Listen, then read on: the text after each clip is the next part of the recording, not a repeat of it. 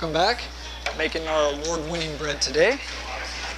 First thing I gotta do though is just get these trays oiled up nicely with some canola oil before we start up our mix. Just a little bit of the prep that goes into what we do here.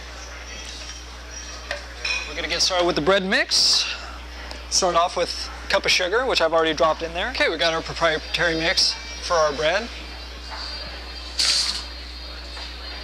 And the water that you use, temperature is important. You don't want it too hot because hot water will kill the yeast. So you want the yeast to become active and do what it's supposed to do properly. So make sure your water isn't too hot. I'd say keep it around the range of approximately 100 degrees. And our prep table, get that oiled up as well. And in the meanwhile, we are waiting for the yeast to become active and ready to mix. As you can see right now, the yeast is starting to become active. This is where the magic starts happening. This is awesome. The reason we have to wait, of course, is to make sure that the yeast is completely done doing what it's supposed to do. As you can see, the kernels are starting to break open and the yeast is starting to become nice and puffy, real cakey. Once that's complete, I'd say it takes approximately 5 minutes or so. Once that's done, then you can start to add a little bit of oil, which is what I do, a little bit of olive oil, whisk that up, and then we add our flour, and then salt over the top of that. Always add the salt last, because you want the yeast to be fed by the sugar as much as possible. Well, that's how we get award-winning bread. And the flour we use is just a all-purpose flour. And the hook.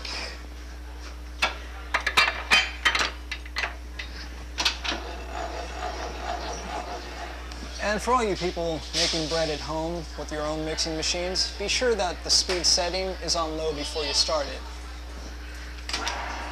Otherwise, you'll end up with a tidal wave of flour. You'll be antiqued. Great for laughs, but bad for cleanup.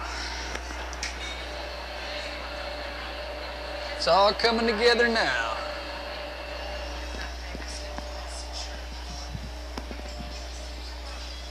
All right, bread is finished mixing.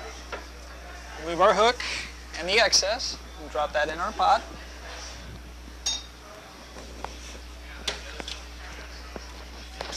And we're just pulling it all out onto our prep table that's been oiled.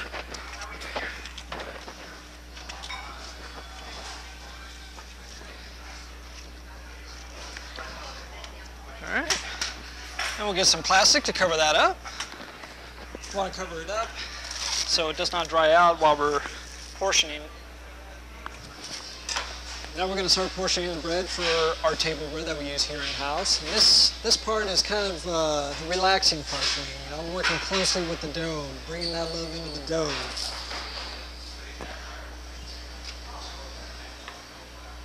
And just shaping it a little pat. Drop it on the tray, a little oil on both sides. And we just continue with that process over and over until all the dough is done. This bread is what keeps them coming back again and again.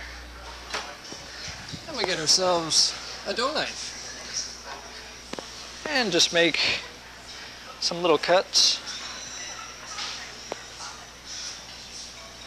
But not too much pressure that it goes all the way through. We don't want to separate it completely. Just a little bit of a scoring, I guess you could say.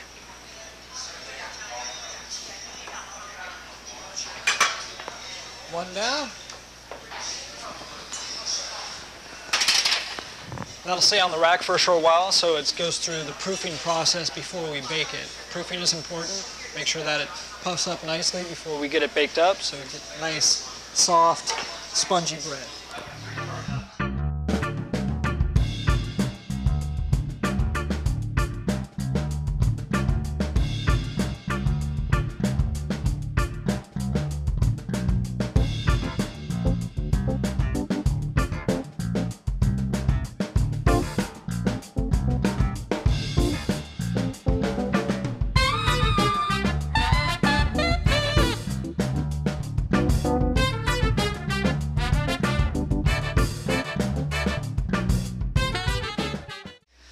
Ready for the baking?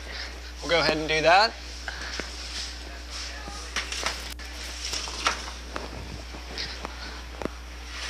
I'll cook them up 2 at a time. All right, finished product. Here we go, people. The big reveal. After hand making each one of these little loaves, this is our end result here. Oh yeah.